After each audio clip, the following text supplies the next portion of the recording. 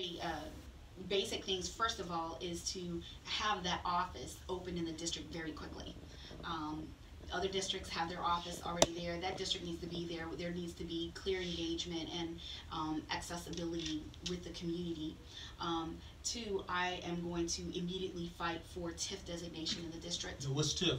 TIF is tax incentive for businesses, for development, and because we need to make it attractive.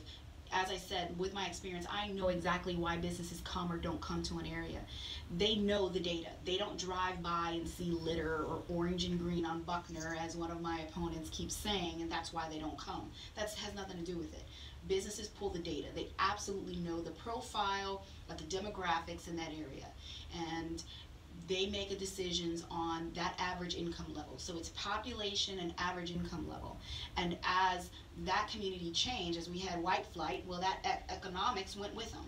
And so as that fell, that's why so many of those businesses left, because the population did not have the income level and was not giving the patronage to those locations to maintain them.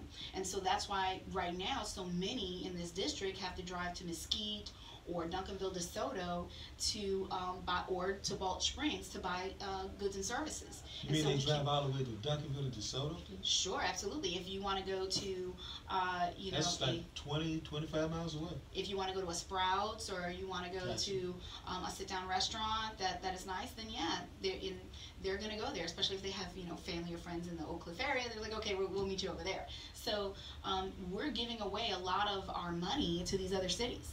And so we need to, so that's my agenda, would be to, one, attract major employers. I want to bring in jobs that are living wage, $30,000 a year or more, and attract those major employers. And if we attract those major employers and we bring those jobs that are higher paying jobs, and those people see, okay, well, you know what, I can live close to where I work because the cost of living here is so low, the property values are low right now, and so make it attractive for them to come. Especially as we build, we have to build mixed use properties and mixed income properties. And that was the findings of the report. As I told you, I worked for over 2 years on this North Texas Regional Housing Assessment Project. And that project came about because of a lawsuit, actually. And so there's a 2015 order to affirmatively further affordable housing and to desegregate the region, because this is a highly segregated region.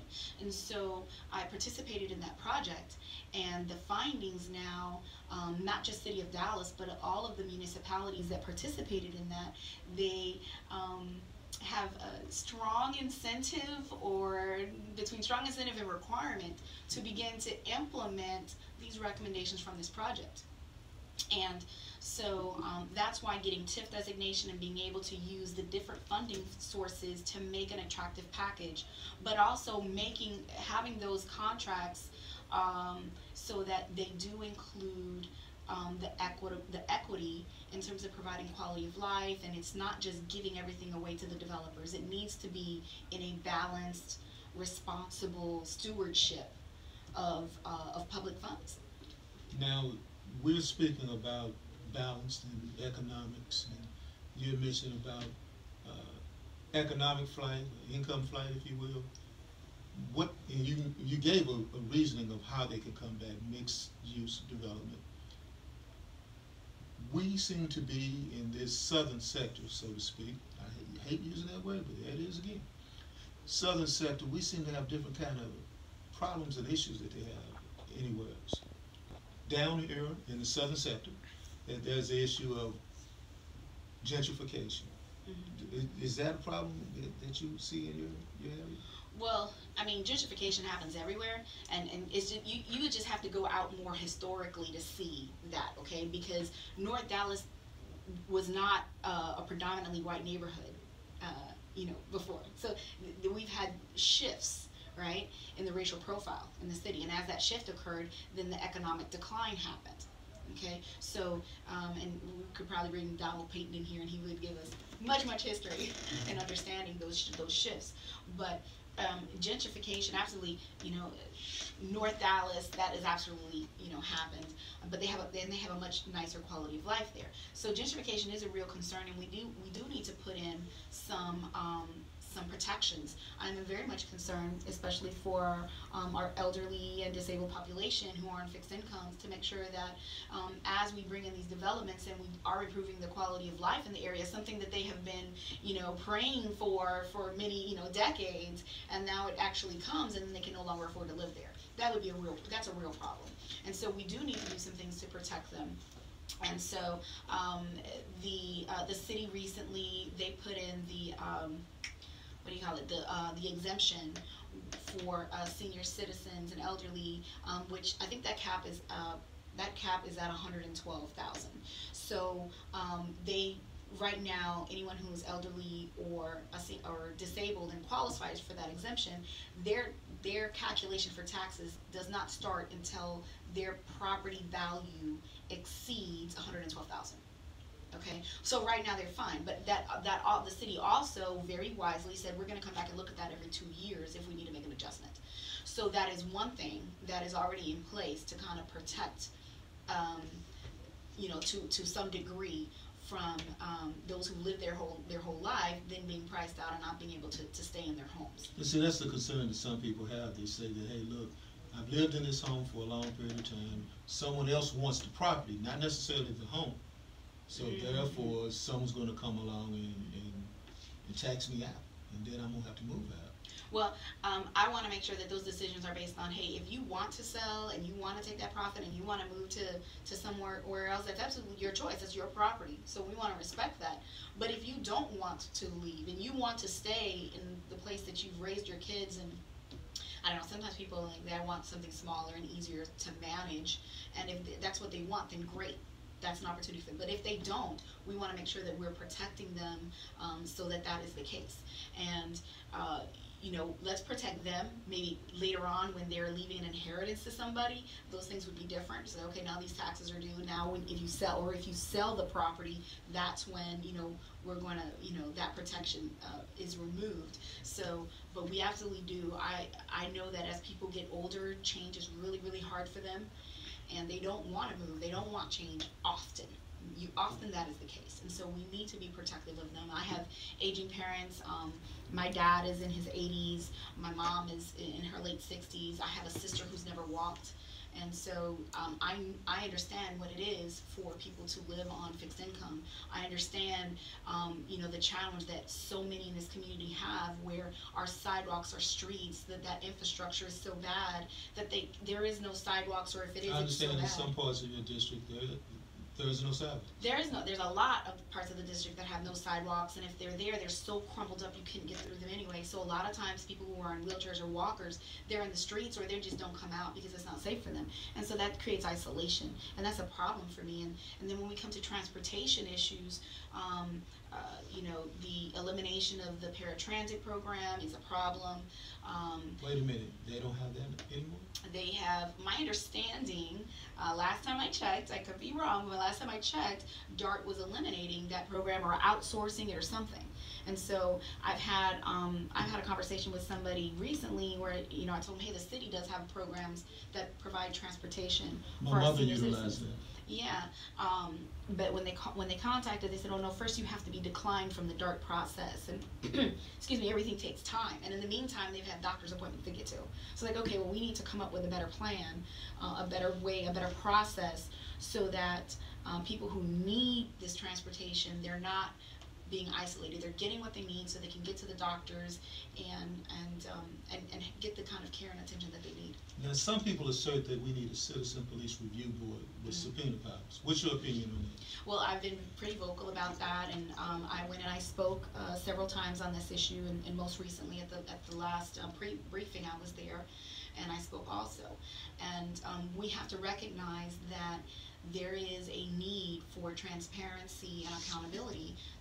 Communities of color are hurting, and there's a lot of history there, not just from a local level, but from a national level. And so we have to recognize that we can't keep doing things the same way and expect a different result. And so we do need, that board has been there for 40 years or more than that, and most people didn't even know about its existence. And I sat through an actual hearing. Police officer didn't even show up, and they couldn't get the the videos from the police officers, Body cam. the body cams, thank you, and you know, they had to go out and find it themselves, and then they got one instead of the 3 or 4 that were really available. And so and these citizens wait a year or more to get a hearing and then get nothing out of it. And for the vast majority of it is just, hey, you know what, officers, you know, let's, you know, have a greater level of interpersonal skills and, you know, some basic levels of respect, and that's a lot of what that is. And so I'm not anti-police. My 2 of my children, the 2 children that I gave birth to, I thank God I have 5 children, and I didn't have to go through pregnancy and labor for all 5 of them. That's a beautiful thing. Well, explain to me, you have 2 children, 5 children, right? I have 5 children. So my 2, the 2 daughters that are nearest me in my pictures are the daughters that I gave birth to, and they have the same father, and he is a police officer. The other children, Calvert and Tanya, I was friends with their mother, Winsome, and that was the first person I met when I first moved to Dallas back in the mid-90s, when I came when Viacom bought Blockbuster. And we moved from, they relocated a corporate headquarters from downtown Fort Lauderdale to downtown Dallas, and that's when Blockbuster was on every corner. And so that's when I met Winsome. She came to my door and brought her son was about a year old at the time, and her daughter with her. And I met her there, and through the years we stayed friends, and she became sick with cancer. She was a nurse for over 20 years, but when she got sick with cancer, and the doctor put her out from work, she lost her job, and she missed FMLA protection by 10 hours. And within a couple weeks, she had become homeless. And she was sleeping in the state park in Maryland with her kids when she called me. And I immediately became very concerned, because she could not get into a woman's shelter because her son was 10. And the cutoff for boys was 7. And that's still the case. I think we only have 1 homeless shelter here in the city of Dallas that accepts boys that are older than that. And so when you have a son that's older than 7, you can't get into a woman's shelter. That means they go into foster care or on all boys. And so that's still a pretty young age. And so that's how Calvert came to me. And so he was on a plane the next day. And Tanya was already 18, so she stayed helping her mom. I never expected her to die, but she did. And so I held her hand while she took her last breaths, and I promised her that her kids were now mine, and I've kept that commitment. And they are absolutely mine. And this is my nephew, Jermaine. He's a blood relative. He is my youngest brother's oldest son. And his mother also died from illness, and so I've been very involved with his life. So that's how I have 5. I've had my hands full with them, but they're all in very different places. Yeah. You know, in campaigns, we oftentimes look at just the issues when we are selecting or electing our leaders. But a lot of times we don't get to the heart of what really makes them run and what makes them tick. And you explain quite a bit on that. It's your compassion. Yeah, I am running because I care about making things better for my children and my grandchildren that are to come. And I do tell them I need you to make me a mother-in-law before you make me a grandmother, and not just do it the right way. But my children have faced different issues. I'm mixed. My mother is white. My father's Puerto Rican. So I'm like the coffee with milk, like espresso, with lots of milk and sugar. But my kids are also multiracial, and so they've had challenges, even in the church, in being multiracial. And so this bridging the issues, racially, socioeconomically, these are things that are really important to me, and that's why I've been so involved in those things, because we need to make things better for our kids and our grandkids, for all of them. We are 10 years out from MLK's 100-year birthday. Wow. And we're still not living by that motto to judge people by the content of the character and not the color of their skin. And you know what? 10 years. We got 10 years. What can be accomplished in 10 years? Because Dallas is backwards. Dallas is many years behind in terms of, Dallas should be leading the way on resolving the racial divide. It is, we are the belt buckle of the Bible Belt, and we are not there at all. We should be leading this country on dealing with these racial issues between people of color and the police, the socioeconomic divide, all of these things. We should be leading the way on that. So if elected, how would you help us, help lead us? How would you do it? So, it first of all starts with having healthy conversation and having, uncomfortable conversation. And practically, for example, let's talk about the distribution of funding in the city. Correct. Okay, this distributing equally to all the districts in terms of bond money or certain districts, the quality of life is not equal across the city. Well, part of that is the reason is that we're going with equality when it needs to be equity. Right, which are two very different things. If I give you $50 and I give my friend over here $50 and I say it's all equal, but the equity part, and we would have an equity imbalance if I was giving him $50 for the past 50 years and never gave you anything. And now all of a sudden I want to give you 50 just this year. And then I'm saying, well, everything's equal. Right, it's not. And so that's exactly the point. When you look at parts of this city, they have a very high quality of life. So you want to keep giving them the same amount of money when they're already in a very good place. And right. You have other parts of the city that are struggling. Listen, if we want to deal with these cycles of poverty, we're going to have to put the money where the poverty is. And everyone will benefit. Like I said, we're the Bible Belt, and most of the people at that horseshoe, they're probably very religiously in the church houses on Sunday and or Wednesday nights. But do they vote that way on Wednesday? But that's the point. That's applying. And that's Wednesday, folks, is when we have the election, not the election, when we have city council meetings. Right. So if you go to church on Sunday and you talk about equity, and you're talking about being right, and you're talking about applying biblical principles to governance. Mm-hmm. But then on Wednesday, you go ahead and you decide to maybe possibly cut paratransit. Mm-hmm. Well, that was a dark decision. Yeah, well, I'm just saying right. That's the same process. But that's still a governmental body, DART. So that's what we have to do. Yeah, and that goes back to saying, hey, we're gonna give away hundreds of millions of dollars in HUD and TIF funds for 10% of the smallest units to be moderate income. And that has happened historically. We give tax abatements to corporations when they come here, but we don't want to give a living wage to the workers. Those that work there.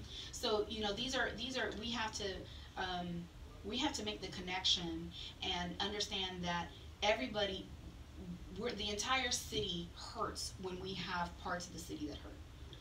And so if we want to bring, and there's people who never wanted an Amazon here, and it's too much, too big, infrastructure, all those things get solved. We need to bring business here, but we also need to invest in our own. And so I'm very big in entrepreneurship, and that was part of the community workshops that I did for the district. Is let me teach people how to start a business and how do you get government contracts, because we need people in construction and in engineering and electrician. We want that fast train that's going to connect downtown Dallas with Houston. That's going to take a huge amount of workers. So there's opportunities there that currently are on the way, and even more if we can bring in the right